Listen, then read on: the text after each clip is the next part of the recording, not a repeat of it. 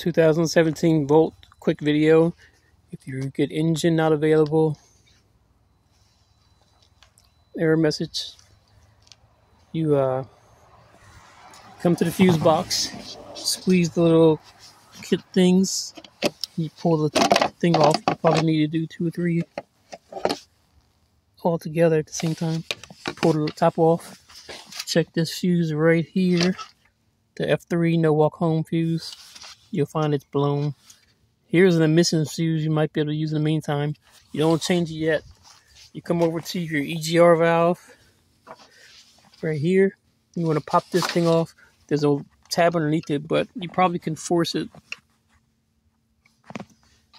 by coming right here. And then you force it off.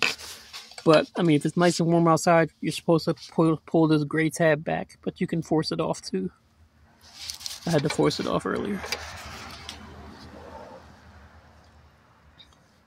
And then once you unplug that, you leave it unplugged. And you come over here and you swap out that F3 fuse. Probably with the emissions fuse right here. Unless you got a spare somewhere or already got a spare.